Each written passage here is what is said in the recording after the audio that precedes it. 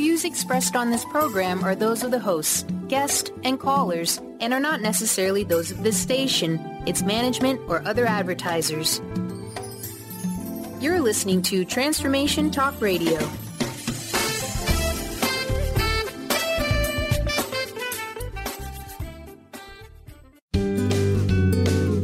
You are listening to the Psychic Professors Show, The Voices of Spirit Radio, with international medium and spirit artist Dr. Susan Barnes. This hit call-in show will answer any questions you have about spiritual communication through on-air readings and spirit artistry. Get ready to receive breakthrough wisdom to enliven and enlighten your life. To say this show is educational is an understatement. Dr. Susan is the medium through which spirit communication occurs and fills the canvas of your life.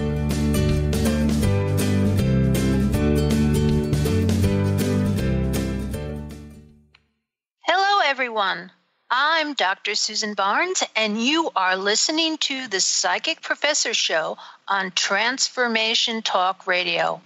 Stay with us for the next hour and let us help you experience the voices of spirit.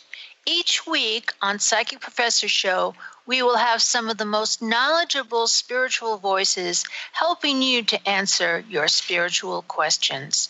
And today, I have George Hansen here to discuss psychic and paranormal phenomena. At the end of the show, I will do some short readings for listeners. So remember, the phone number is 800-930-2819. So you can give us a call. Now, George is a very special person. He is the author of the book, The Trickster and the Paranormal, and he is one of the most knowledgeable people that I know on issues of the paranormal. So welcome, George. Well, thank you, Susan. Now, I have to ask you my basic question. How has spirit influenced your life? Well, I'm not sure if it has or not. It depends on how you define spirit. One of the things that's always bugged me a little bit about paranormal is this term spirit and spirituality. And it really is kind of vaguely defined, especially in this country. I think some German philosophers have made more of a stab at it, and I'm starting to read on it. But the whole idea of spirit is rather ambiguous in most people's minds, and I can't really address it effectively right now. I'm looking at some continental philosophy that tends to use that term more frequently than it is used in this country. But it just doesn't communicate too well with me. So if you'd like to rephrase that, please do.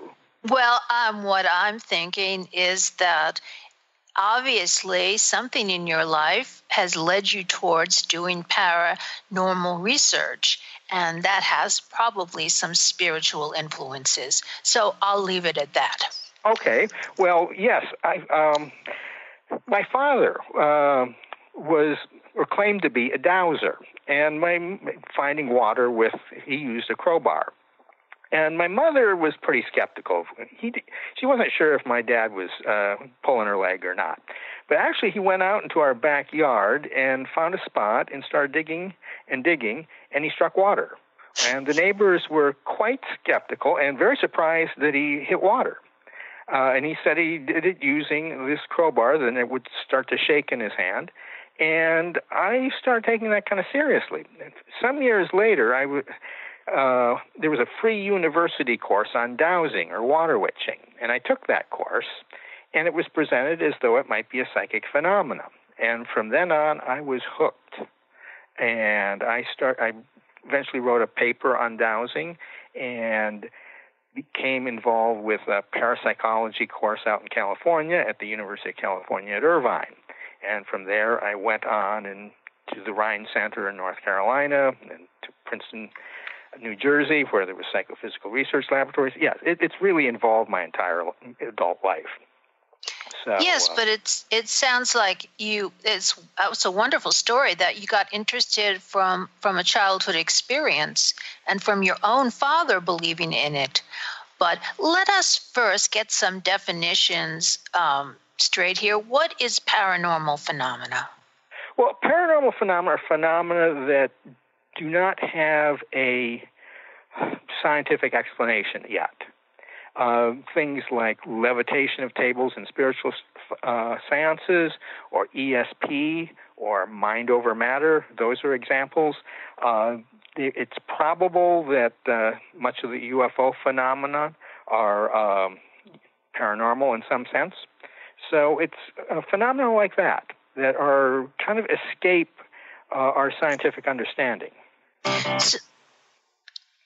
So I'm going to give you one more example. So I know several people that have had voices of their loved ones come through the telephone after they've been deceased. And I'm assuming that would fall under the category of paranormal too. Yes, indeed. That's a little harder to study scientifically because they're spontaneous. But yes, what were called phone calls from the dead have been reported for quite a long time. And yes, that would be a paranormal phenomena. It might possibly have, some of them might have possibly some normal explanations, but some perhaps not. So yes, I'm very open to looking at those kinds of phenomena. Oh, great. Now, is there a difference between psychic and paranormal? Well, psychic typically refers to an individual's mind, an individual. A paranormal person might have phenomena around them, might have synchronistic experiences. A psychic generally would be a person who gets impressions or have precognitive events, or something like that. So there is all psychics would be involved with the paranormal, but not all paranormal phenomena would necessarily involve psychics. Okay, I understand that. That's like all medium are psychics, but not all psychics are mediums. Right, exactly. Yeah, and I would say that, so the paranormal part of it, like, would come in on a seance when the table's levitating, or there's lights or sounds or different things happening. Yes. And the psychic part of it would be if you go to a medium to get a reading. Mm-hmm, mm-hmm. Okay, so we're clear on that. Now, when did this start? Let's look at this a little bit historically. When did they start studying the paranormal? Well, there have been people studying the paranormal for a very long time. It goes back hundreds of years.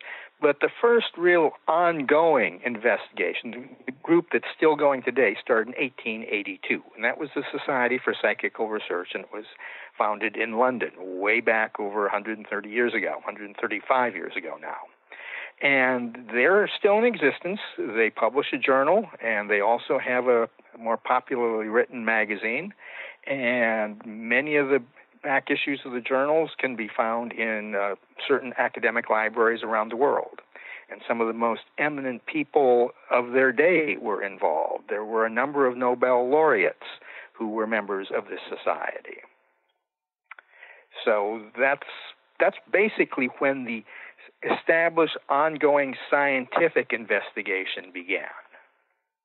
Now, there are people ongoing with research that write papers for it today. Yes, in fact, right now, as we speak, over in Athens, there is the annual convention of the Parapsychological Association, and it's underway. It's, I think, a 3 or 4 day event. I was just looking at the abstracts of that convention. And it's a relatively small group. It's what's called the PA, or the Parapsychological Association. I think has around 300 members, something on that order. So it's not really big, but these are people who take it fairly seriously. Okay. Now, what about spiritualism? I know that when spiritualism first started to be really big, there were a number of scientists and different people that started to study this. Oh, yes. In fact, the Society for Psychical Research was largely started to study spiritualistic phenomena. They also studied things like dowsing and apparitions and clairvoyance. But spiritualism was very, very prominent back in the second half of the 19th century. And there were a number of scientists and other very well-regarded intellectuals who were directly involved with studying and experiencing these phenomena. And so it was partly the SPR was started in order to investigate and document spiritualistic type of phenomena and see whether it was real or it was people's imaginations, what was going on, because it had been so controversial. People were often unsure, is this real or is it fake? Or is it just people believing things that are not true? And to some degree, that's still the case today. One of the most interesting things I found in looking at this historically is that the controversy about these phenomena has been going on literally for thousands of years. This is not new. The debates and discussions have gone endlessly. Yes, I have to say that I just wrote a piece on the arguments against spiritualism for an SNU project, and I was amazed to see that all of the old arguments that I found from the 1800s, the mid-1800s to late 1800s, are still relevant today. I mean, you can take the same things and just apply it, which is pretty amazing. Yeah, so I'm going to I'm going to rewrite it, and I'm going to do it as afterlife arguments for and against afterlife, because I counter the things that they said. But in some cases, what I found is that some people, just no matter what you say or what you show them, they just won't believe it. That's true. The paranormal, these phenomena are really interesting because they have a dual aspect. They're quite fascinating, but in many cases, people are sort of repulsed by them. They're attracted to it, but they're kind of pushed away from it unconsciously. So it's a very, very interesting phenomenon to watch. I've known skeptics who will start getting interested. They see something that's very intriguing, and then they back off, and they don't want to talk about it. And I've seen this over and over. I've seen parapsychologists confront major phenomena in a seance room, get totally freaked out, and never come back. And these are people who are open to it and want to see it. It's very interesting. Well, I mean, the only thing that I can say about that is that their belief system really can't incorporate what they're seeing into it. Yeah, they can't. I think there's also some kind of almost innate fear of it in many cases. When they see it, and I think that's not unreasonable. If there's something unknown that has a power, it makes sense to kind of step back, but also look at it. But most people just want to pull back and not look at it. Yes, and we're going to pull back for a moment now because we need to go to a break. And you are listening to the Psychic Professor Show with Dr. Susan Barnes. And we're going to take a quick break and come back and explore more about the fascinating subject of the paranormal phenomena. So stay tuned.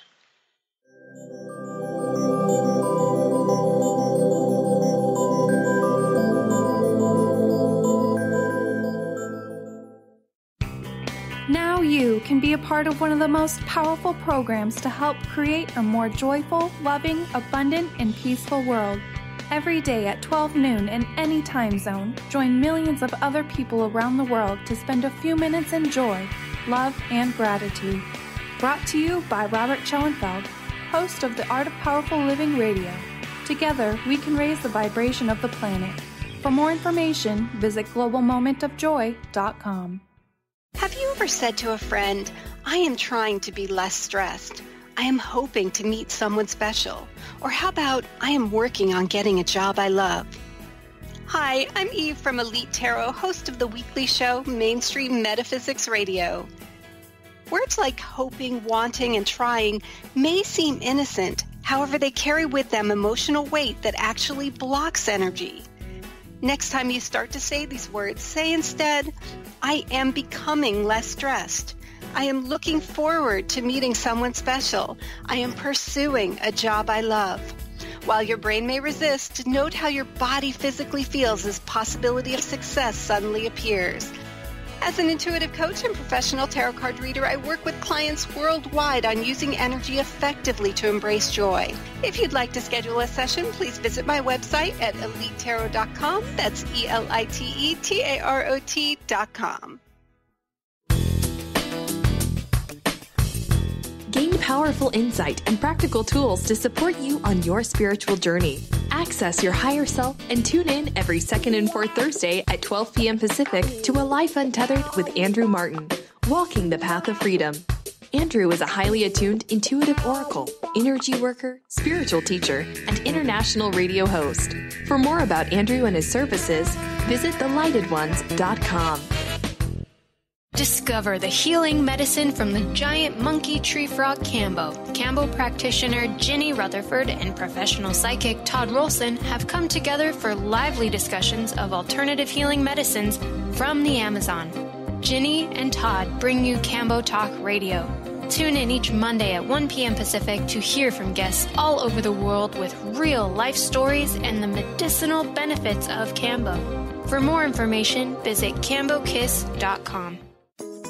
Get ready to experience Truth Talk Radio with host Deb Acker. Tune in to Truth Talk Radio each Wednesday at 3 p.m. Pacific on TransformationTalkRadio.com to illuminate the truth in your daily life as you experience life, love, and abundance from a whole new perspective. This hit show will leave you feeling lighter and bring you into a place of infinite possibilities every day in every way.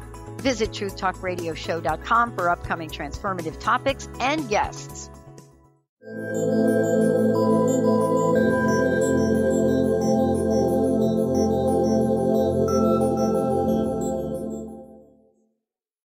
We're back on the Psychic Professor Show with Dr. Susan Barnes.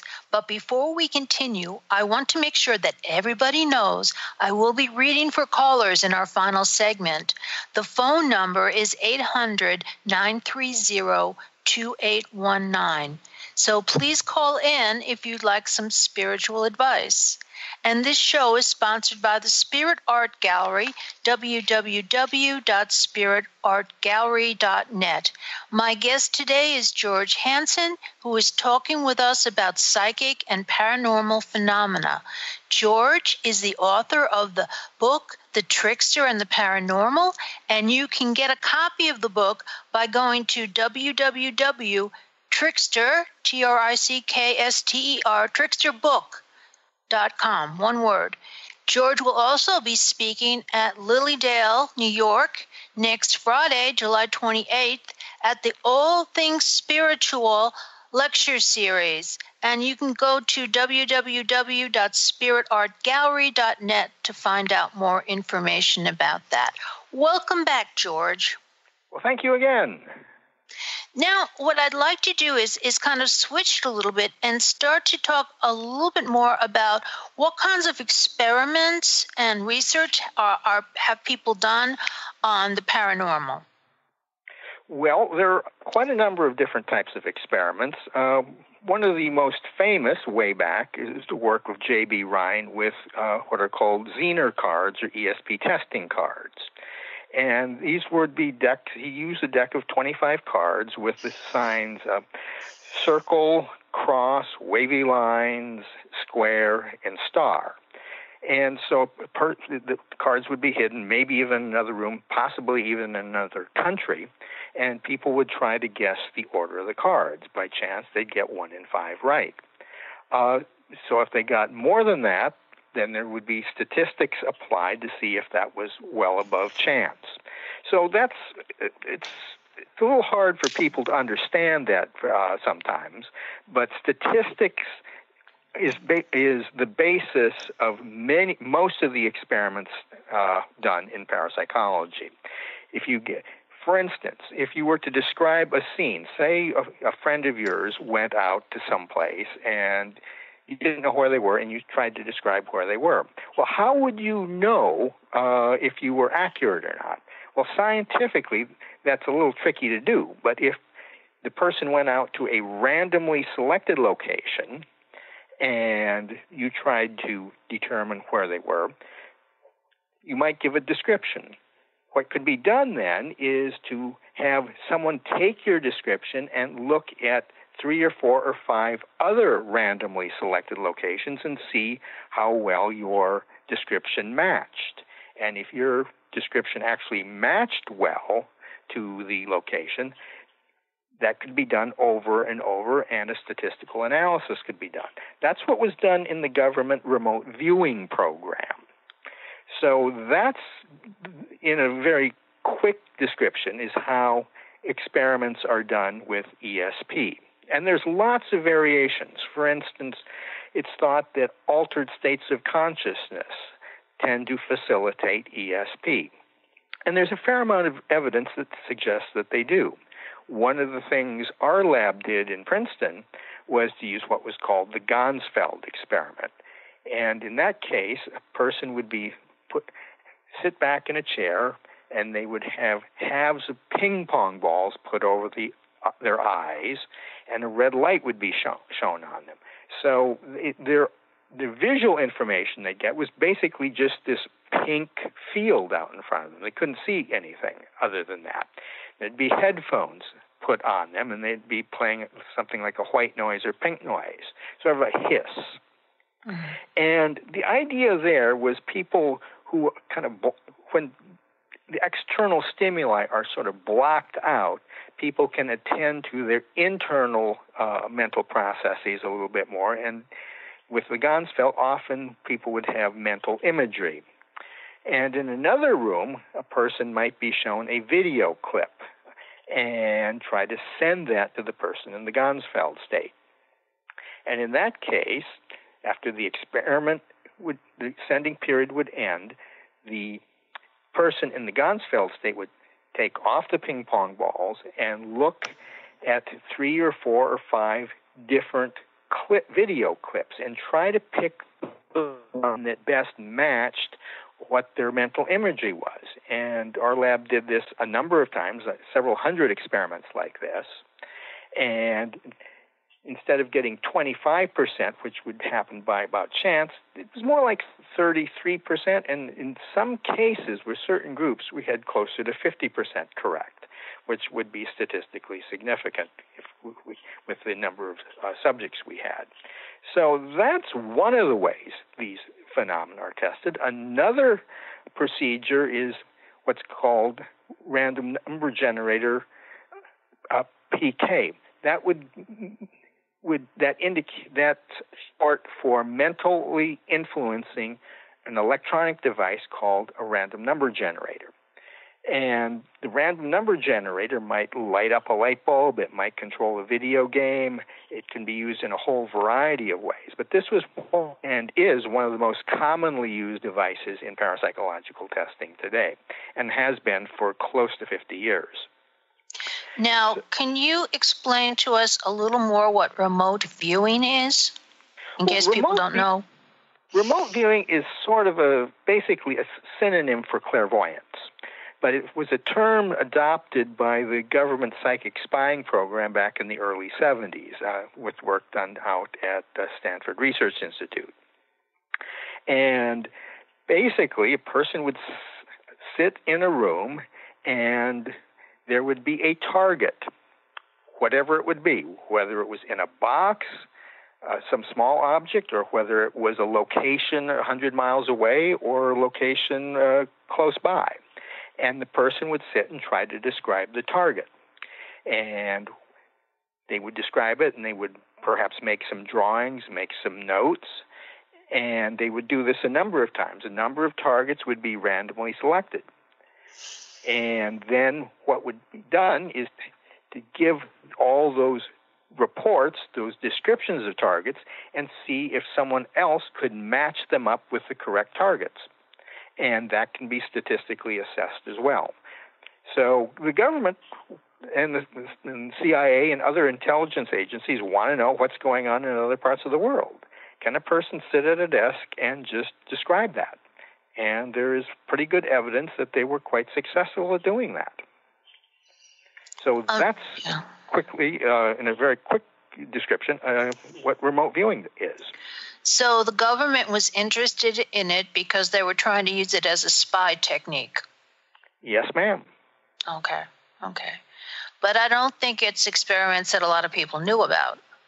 Well, it was quite well known back in the 60s, or the 70s, and in the 80s. It's not quite as well known today, but a few months ago, a new book came out by a journalist named Annie Jacobson titled Phenomena, and it's all about the government remote viewing program. And there are a number of the government psychic spies who have retired and have written books on this.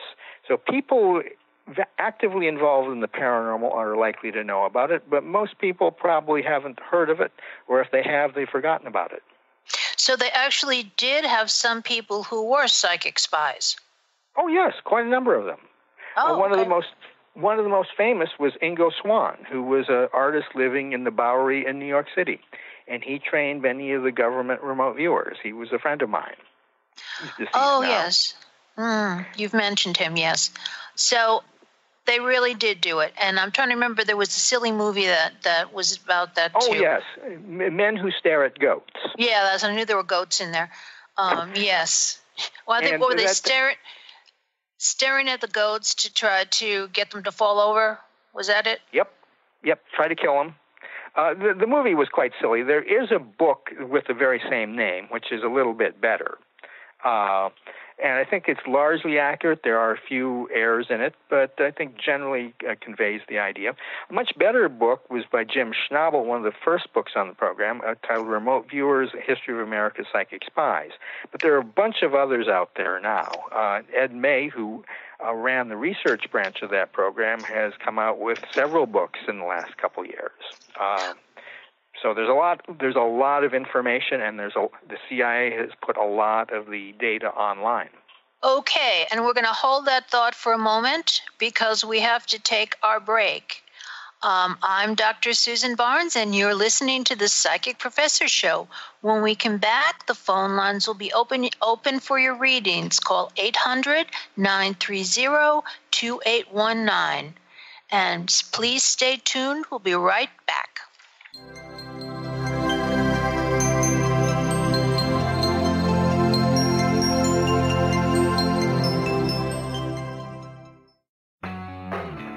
Transformation Talk Radio is dedicated to the education and awareness of Lyme disease.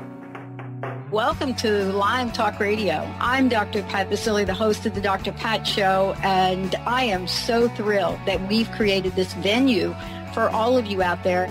Dr. Pat Basile will be bringing the most innovative, groundbreaking information, research, treatment innovations, and stories from those it affects every day. What we have heard is that you want to ensure for us that we keep positive, holistic, uplifting, transformative talk radio on the air. We're excited to bring you the contemporary conversations about Lyme disease. We promise not to let the light fade on Lyme. So fasten your seatbelts. We've got lots more to share with you in the weeks to come. Tune into Lyme Talk Radio with Dr. Pat and help keep our mission strong on TransformationTalkRadio.com. Tune in to The Jen Royster Show, intuitive guidance to inspire your life, each Thursday at 8 a.m. Pacific and 11 a.m. Eastern on TransformationTalkRadio.com. This amazing show is an inspirational hour that will take you on an epic metaphysical journey to discover the spiritual approach to life's greatest challenges. Dr. Jen is an internationally known intuitive counselor, spiritual teacher, and energy healer. Call in for intuitive readings and visit JenRoyster.com for more information. Hi there, this is Audrey Michelle, host of Rewired Life Radio. If you've listened to the show, you know I talk a lot about listening to your body. Here's the deal. Listening to your body takes quieting your mind, and I want to teach you how. Actually, we're going to start right now. Take a deep breath, a truly deep breath, all the way to the top of your inhale, and then exhaling to the very bottom of your belly. Breathing, feeding your body the oxygen and fuel it needs. This is the first step in listening to your body. There's more, but it's so easy. I want to share a quick meditation with you to help you instantly reconnect with yourself and listen to your body. Simply go to audreymichelle.com/tips and download it for free today. That's Audrey Michelle, spelled MICHEL.com/tips. Gifted intuitive healer and spiritual teacher Sarah Luce brings her unique style to the hit show Small Steps, Big Breakthrough Radio on TransformationTalkRadio.com. Tune in each month as Sarah turns reality on end and shows us how to experience expansive results with simple yet powerful steps. Expect an enlightening bend on what you currently believe is possible. For show details and upcoming topics, visit sarahluce.com. That's SARALOOS.com.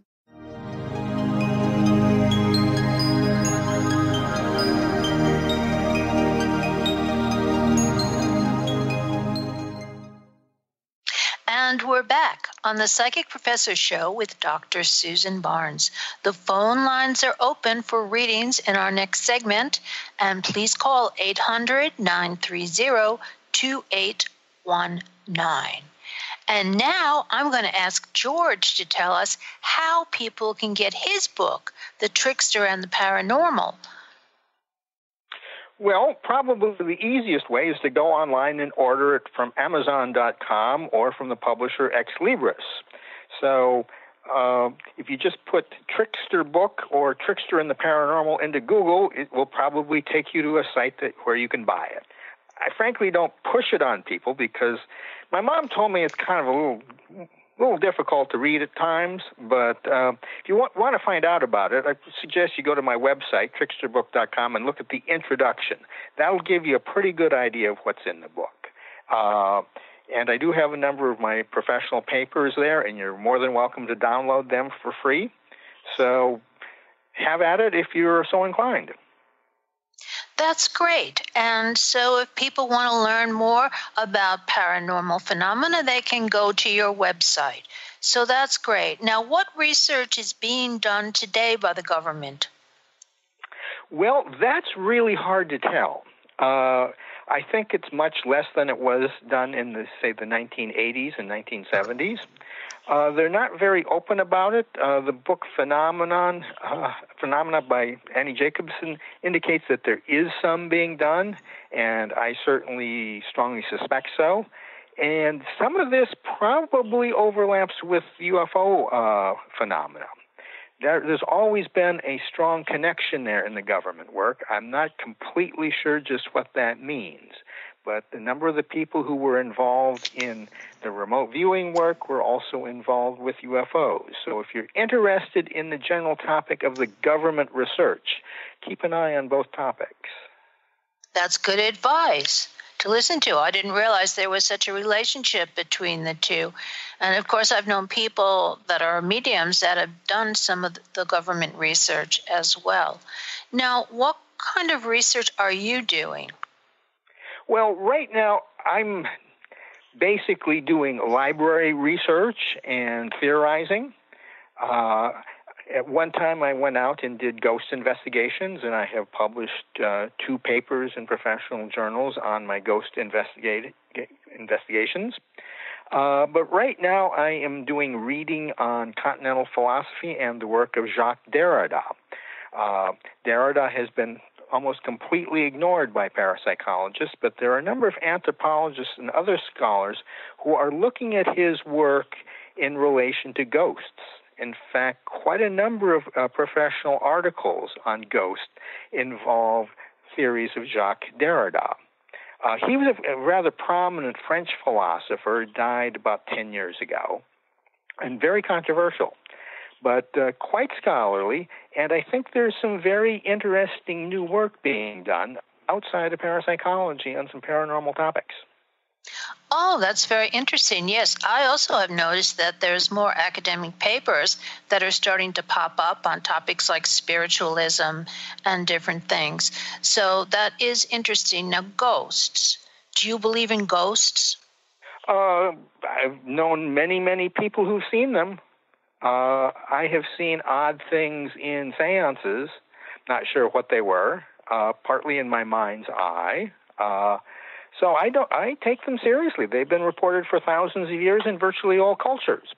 I don't think we can ignore them. In fact, one of Derrida's most famous books is called Spectres of Marx, And he talks about spiritualism and dancing tables and all sorts of other things. I don't think it's just a metaphor. I think there's more to it, and a number of other people have been looking at that very seriously in relation to ghosts.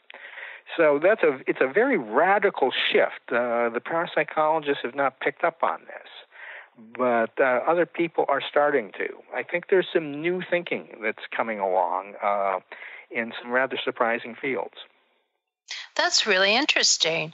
And it's the topic of ghosts. And of course, the ghost hunters and all of those different ghost shows are certainly very popular within contemporary culture.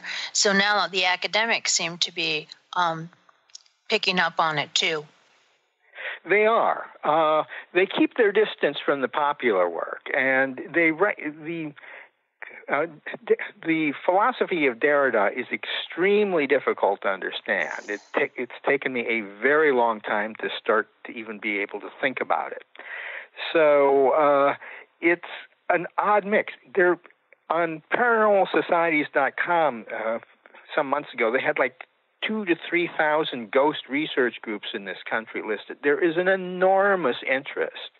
But the actual interest in academia, comparatively, is quite small. It's there, and it's growing, but the popular interest is huge, and that's very interesting to me. Yes, that is. That sounds great. Okay, and so what do you think is the future of parapsychology? Well, I think it's going to continue. I think sooner or later some of the old people are going to die off and some of the new people will have some new ideas.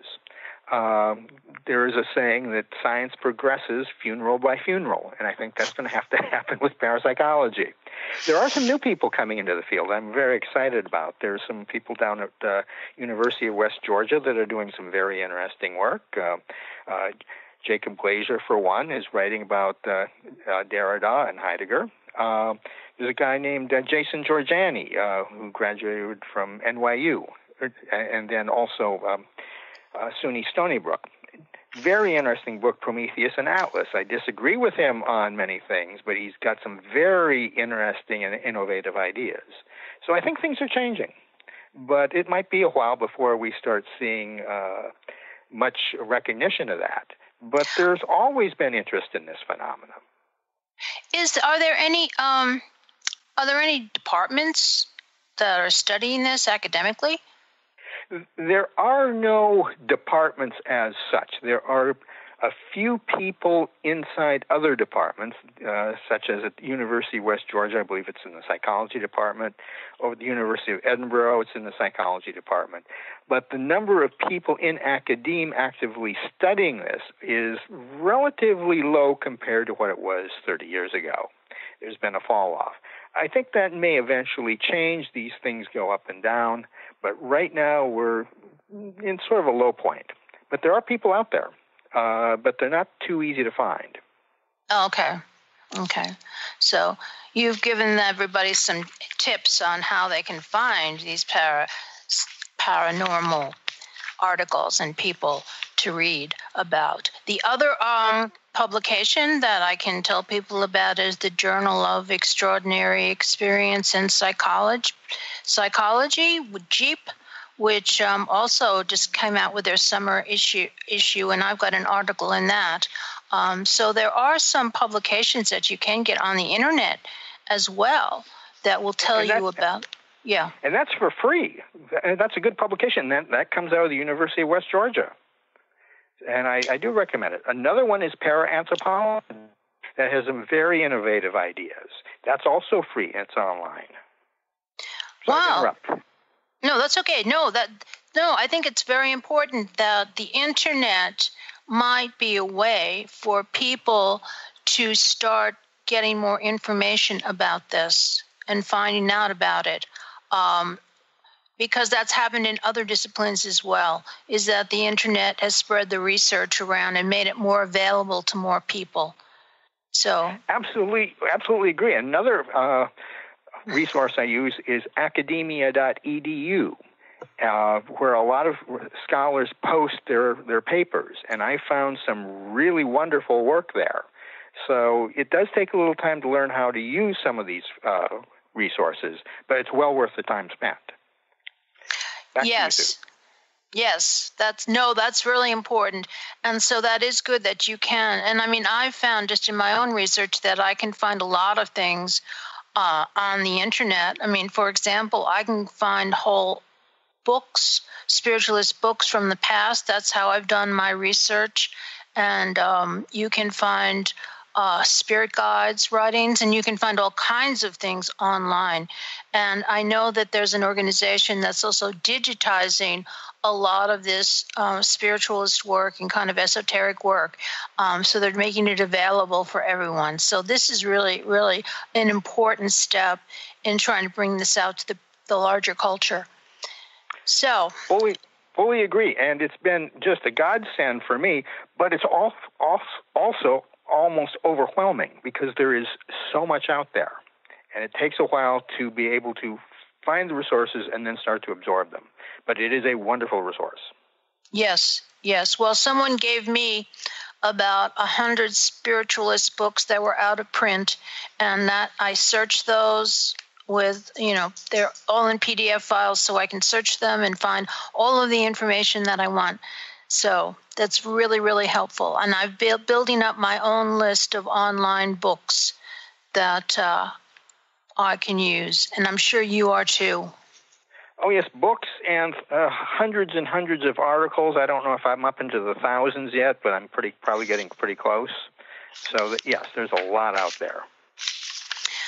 Okay, we're about to go for another break here, and the phone lines will be open, and you can call 800-930-2819 if you would like some spiritual advice. And please stay tuned. You're listening to the Psychic Professor Show with Dr. Susan Barnes, and we'll be right back.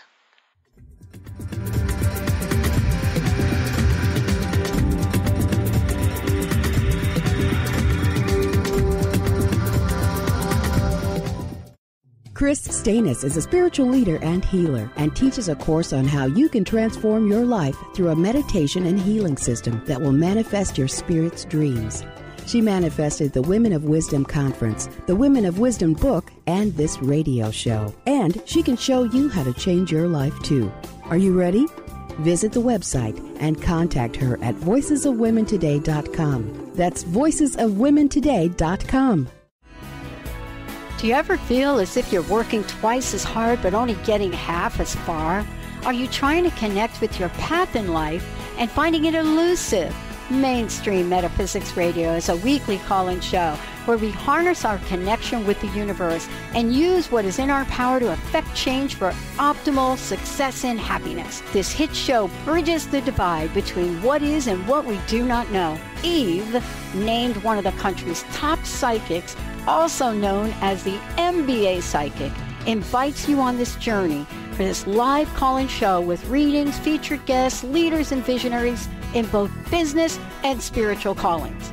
So join Eve Thursdays at 10 a.m. Pacific, 1 p.m. Eastern on TransformationTalkRadio.com as she takes metaphysics mainstream.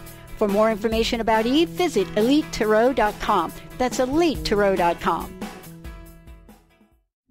Are you feeling stagnant or blocked in your love life, career, health, or finances? Experiencing difficulty focusing or setting and achieving goals? Tune in to Spiritual Diagnostics Radio with psychic visionary healers Carol Dorian and Justice Welling. Discover the cause and effect of unwanted patterns in life. Tune in every Tuesday at 12 p.m. Pacific on Transformation Talk Radio. For more information, visit spiritualdeed.com. TheAngelLady.net. TheAngelLady.net. TheAngelLady.net.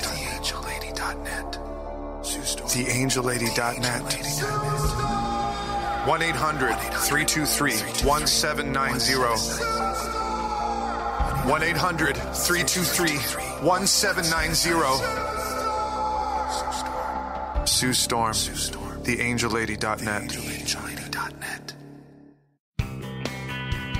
Live your magnificence, for the love of joy is a precious gift offered to us by Robert Schoenfeld, host of the Art of Powerful Living Radio.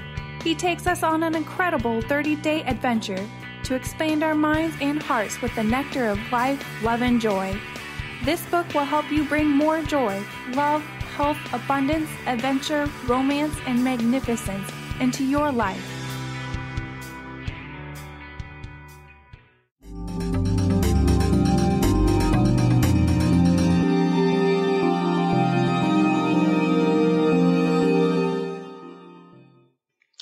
We're back on the Psychic Professor Show with Dr. Susan Barnes. The phone lines are open for readings, and you can call the number 800-930-2819. In the meantime, we're going to be continuing to talk about the paranormal phenomena, and I want to remind you that next Friday, George will be speaking at Lilydale, New York, and in a lecture series that's going on there. So if you're anywhere in Western New York, stop in and see us. And George, we were talking about different aspects of the paranormal. And one of the things that I found interesting in your papers was that it's the elites that seem to really not like paranormal stuff. That's true. And that's been true for thousands of years, actually. The paranormal is basically synonymous with the supernatural. Some people don't like to acknowledge that, but if you look in Webster's, that's the case. The two words mean basically the same thing. And the province of religion has basically been in charge of the supernatural for a very long time. And typically, elites have some reservations about religion. They think often think it's superstitious.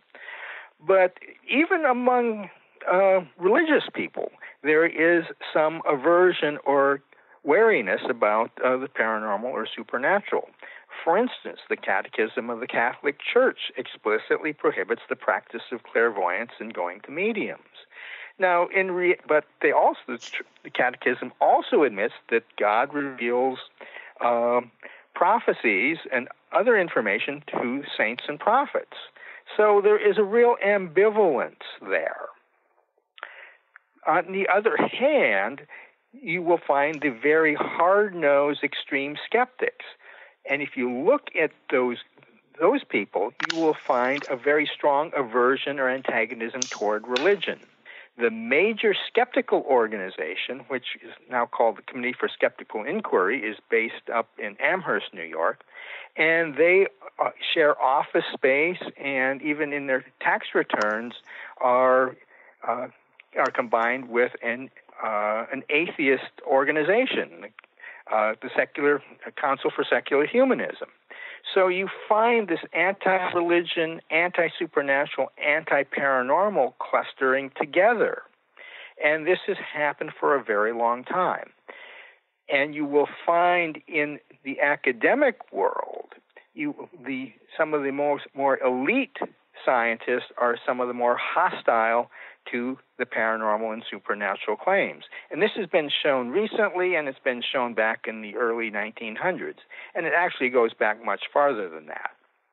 And one of the papers I do have on my website, on academia.edu, and those are available free for download. And if you can't manage to do that, you're more than welcome to email me. My address is on virtually every page of my website, and I'd be happy to send you a copy of that paper. Why don't you give them your website again? It's tricksterbook.com, and if you forget that, just put George Hansen Paranormal into Google, and you'll probably get there. So great, thank you. You bet. So this goes back a long ways. I have quite a few citations, and I will be talking explicitly about this particular aspect in my talk at Lilydale a week from today. Great. Back to you, Sue. I look forward to that. Yeah, I mean, I do. And then I sense that it's really interesting that you're saying that so many academics don't want to stay away from the religion and the religious stuff, but now I'm seeing so many more people starting to look at things like spiritualism, which has relatively had little written about it for a long time, but now there's all kinds of books that have been coming out on relating it to popular culture. And I know a topic you're interested in, relating it to gender issues. Yes, there is been an extraordinary burst of interest in the academic world on the issue of spiritualism and related topics. But you have to realize they're looking at it from a distance. It happened long ago and far away. There are relatively few people in the academic world who are coming out and looking at spiritualism as it's happening right now. If they talk about it from about it happening 100 years ago, that's a safe position to be in. Even then, they can come in to some flack from their colleagues. But if they were to go out and study spiritualism at, say, Lilydale or some of the other spiritualist camps or churches, they would be looked down upon. And this has been the case for a very long time. There is a real stigma. Even the skeptics group had to encounter the stigma. The major skeptics organization was called the Committee for the Scientific Investigation of Claims of the Paranormal. And back in 2006, they dropped the word paranormal from their name because of the bad reputation of the word paranormal. So, which is very odd. You would think that scientists wouldn't be afraid of a word or wouldn't be stigmatized by it, but they are.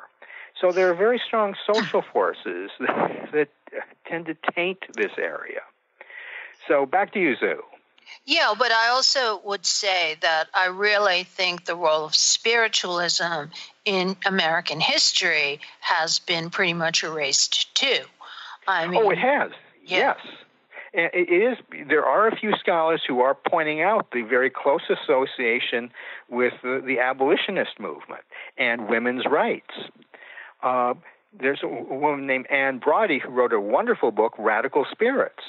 But even when she was writing the book about the relationship between women's rights and spiritualism, some of her colleagues did not want to hear that. They thought it would taint the women's rights in the feminist movement. And she got some flack, and she wrote about that explicitly in the second edition of her book. Yes, but where we are here in Western New York, you have to look at the two of them together. We know that spiritualism went hand in hand with the women's movement. I know the story is here in Lilydale that Susan B. Anthony was supposed to speak at another place, and they wouldn't let her speak because she was a woman, so she came to Lilydale and spoke there. And I've also noticed in some of their literature that they've had a lot of women who've been involved with, abortion and women's rights and different things that have come to speak. Yes, indeed. Spiritualists have been very open to alternative views and people sort of on the margins of society. Absolutely the case. But people on the margins can seem kind of threatening or kind of tainted to people who want to be straight and narrow. And that's one of the very interesting things about spiritualism. Why is that? Well, there's a lot of data and a lot of theorizing and anthropology on that under the rubric of what's the word liminality or liminal and marginality, and that's often related to religious themes and religious ritual. That's too much to go into here, but there is some pretty good understanding of this all in the anthropological literature, but people largely avoid that. And even today, where it's relevant, people tend to forget about it or avoid addressing it. And I've watched this over and over. Yeah, they do, because, I forget how many hundreds of thousands of people were spiritualists in the late 1800s. Oh, yes. Yeah. But it seemed, might have even gone into the millions. Yes, it was it was huge interest. Huge interest. And I know that there is some relationship with the Civil War and spiritualism, and that some of the figures overlapped with Abraham Lincoln. And that, of course, has been written out of history as well, too. Yes, and many of the spiritualists were very against slavery. And that's very much part of history, and people have forgotten about that. Yes, I know. Spiritualists on the side of the South too, but I think predominantly, as my impression is, they were much more anti-slavery. Yeah, pretty much, yes. Because up here, it was the spiritualists, and this was a big area for the Underground Railroad because they used to sneak them across over to Canada through all the different waterways here. So there are houses in my neighborhood that have the places where they would hide the slaves to get them across. Oh, yeah. Yeah, some of the houses here have that. And, well, a lot of the places here are very Victorian, so it's there. But it's amazing, too, because this area, it's another whole topic of discussion, was such a hotbed for different religious ideas and concepts. Mormonism started here, Christian Science started here, and there's a whole bunch of other religions that didn't quite catch on that all started here in Western New York. Yes, I think the term the burned over district has been used, and there are a number of books on this. The upstate New York, it was very interesting historically in this sense. Yes, yes. And it's still interesting to live here. I'm sure. Although not as much going on as it was in the olden days. So, with that said, I think we're coming to the end of the show. And I would like to thank you, George, so much for being such a wonderful guest. You were really, really informative. And please check out his website, tricksterbook.com. And just to let you know, we're here every week at 5 p.m. Eastern, 4 p.m. Central, 2 p.m. Pacific, and 10 p.m. GMT. Next week on the Psychic Professor Show, I will have Ed Edwards. He was the inspiration for the film Phenomenon with John Travolta.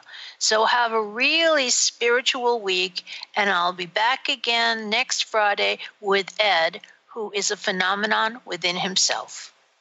Goodbye. You've been listening to the Psychic Professor Show with Dr. Susan Barnes, the Voices of Spirit Radio.